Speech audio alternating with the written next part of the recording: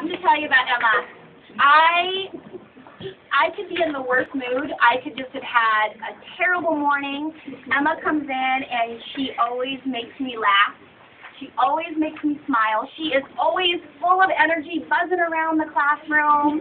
And she also loves to come up and whisper in my ear. For example, one day she said, right up in my ear, and she said, "It's okay. You can give me listening there today." So she'll just come up and she'll just sit right there. And she'll just tell me these little things that are just anything that she just has in her head. She loves to come up and loves to give me that little secret.